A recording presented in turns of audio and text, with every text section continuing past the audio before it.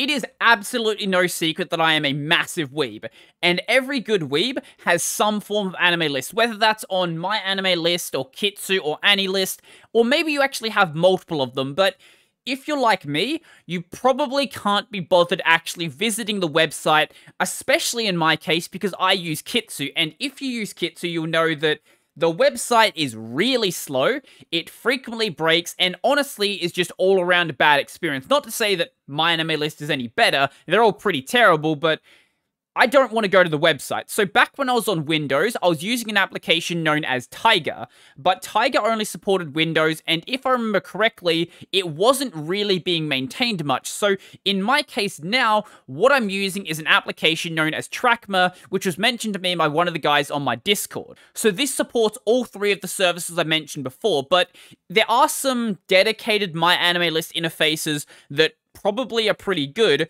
but because I want to use Kitsu, this is basically the only one I can work with, because this is the only one that actually supports Linux and is still being maintained. But even so, I really think this is a good application. Now, what you're looking at here is just the GTK interface, which is my preferred way to access the application, but there is also some other ones we can use as well. So if we go into my terminal, there is actually a cursors interface, which looks a little something like so. There is a CLI interface, which basically acts as like a Trackma shell. We also have a Qt interface as well that looks a little something like so. Select the account, there we go. I don't have a Qt theme available, so it is going to look a little bit ugly. And there is also a Qt4 version available as well, but whenever I try to open up the Qt4 version, it seems to break. I don't know if I'm missing a dependency or what the deal is there, but I just can't use that version. Regardless, the GTK version is my favorite version. Now, I'm not going to be going into the features of all of the individual interfaces. I will look at the Trackma shell in just a bit, but the GTK and the Qt versions are basically the same. They're just laid out slightly differently. Also, this is a GNOME-style GTK application, so there's going to be a hamburger menu in the bar up here, rather than just having, like, a bar along the top here, like a sensibly designed application. I can accept it. I've come to accept that hamburger menus are just a disgusting future we need to live with. Now, as for the main interface here, there's nothing really that crazy going on. So anything that is blue is something that is currently airing. Anything that is white is something that is finished airing. Anything that is yellow is something that's actually currently available inside of your media folder. And then if we actually go and play something in there, like say this one right here, that should turn Megalobox into purple in just a moment. Sometimes we have to skip ahead through it, and there we go. Now it's actually purple. And then one really cool thing with this is when you go and finish watching something, it should go and update it inside your list. Now, I've been trying to get it to work while actually skipping ahead in the video, but it's not actually going and updating it. Usually it's going to work perfectly fine, but I guess skipping ahead like that does kind of break it.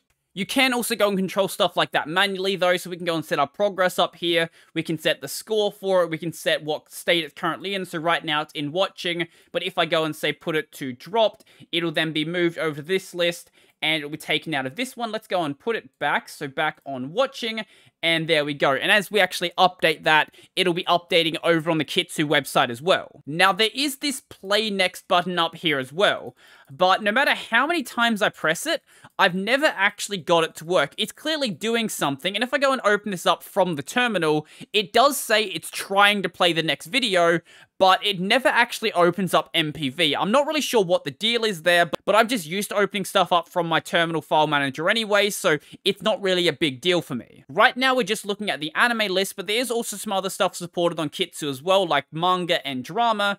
I didn't realize that dramas were actually on Kitsu, so I don't actually have anything on my list.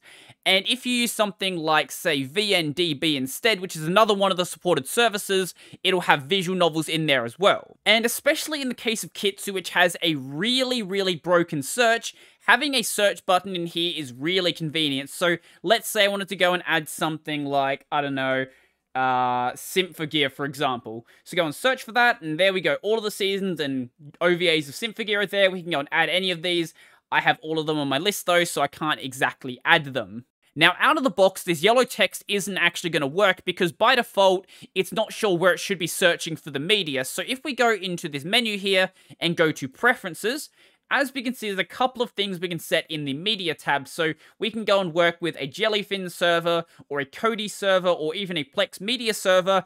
In my case, though, I just have stuff stored locally, so I just point it to the folder that needs to work with. One other thing is that just quitting the application window doesn't actually go and close the application. As we can see up here, it's still available in my system tray. We can go and quit out of the system tray icon up here, or we can go into the preferences menu here and click on quit there. I guess you could also quit out of it from HTOP as well, but these are the main ways you're going to do it. On that note, let's actually quit the application and go back to selecting an account. So Trackma GTK, and as we can see, I just have one account listed here. But we can go and add as many as we want. So if we go to add here, it's going to show us the services that are supported. So AniList, Kitsu, MyAnimeList, Shikimori, and also VNDB. I don't have accounts on any of these other services though, so I can't exactly test them. So let's go cancel there and go back to my main account. And if we want to switch at any point without quitting out of the application, all we need to do is go into the menu here, go to the accounts, and it brings up the exact same prompt from earlier. You can also delete an account at any point, and you can remember which selection you want to make. So if you have, you know, all 5 of the accounts in here, you can remember which one you want to be your main one. But for most people, this is basically going to be everything you need for the application. There's some other things you can go and tweak, like you can go and tweak, say, like the colors and stuff, but I like the default colors, so I'm not going to bother changing them. And also, we can go and synchronize with the service we're connected to at any point, but it will go and synchronize the application when you first open it up, and also when you make any changes. Earlier, I said the GTK and the Qt interfaces are basically the same, but the same is kind of true for the cursors interface as well. Really, the only difference that you have between the interfaces is rather than having mouse support in here, now everything's going to be done with your keyboard instead, but it's pretty straightforward how it actually works, and there is a help menu in here as well, and the key bindings are pretty straightforward. You can go up and down with your Vim keys, and you can go between the different lists with the L and the H keys, basically just working with Vim keys. Everything else, though, is going to be on the screen. Now, as for the shell, I guess, thing, whatever it is, I'm going to call it the Trackma shell. That one is a little bit different. It's not entirely clear how to use it, so if you have multiple accounts here, they will all be numbered. The one you want to log into, just select the number for that one and press enter.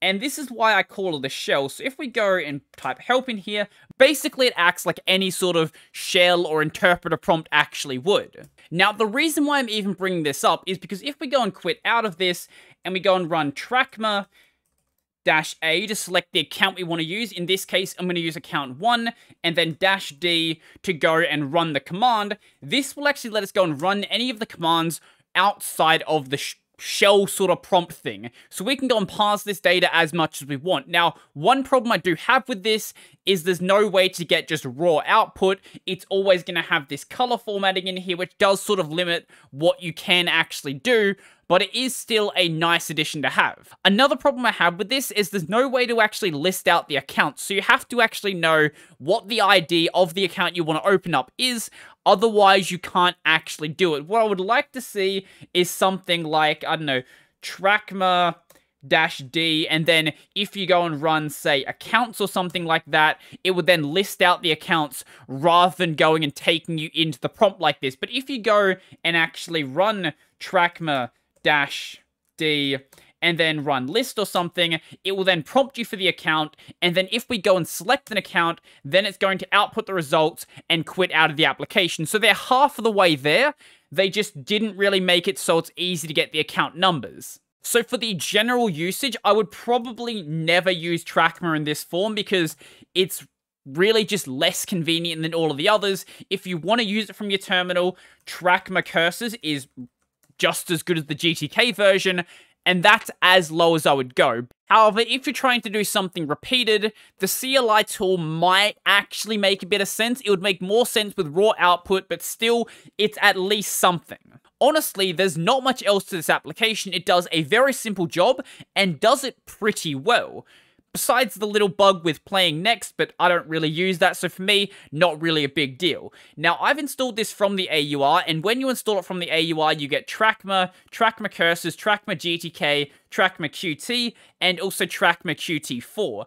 I don't know about installing it from, say, Fedora or Gentoo or OpenSUSE or Avoid Linux if you get everything, but I presume you probably do. There is also a Docker image available as well if that is how you would like to set it up. However, on anything else you're using, you can also install it with pip as well. Now, while this isn't perfect, all I wanted from it was something slightly better than the Kitsu website, and it absolutely delivers on that front. It does everything it needs to do, and the Kitsu API seems to be far more consistent than the servers are, and because it doesn't really matter if it's updating instantly, as long as it updates at some point, it's going to be perfectly fine, and this makes it so I actually go and update my list on somewhat of a frequent basis, basically because I don't actually need to do it. As I'm watching stuff, it just does it magically for me. I've been using this application for about a month or so now, and honestly, I never see myself getting rid of it because it just simplifies my life in just one little aspect, and that's all I could ever want from it.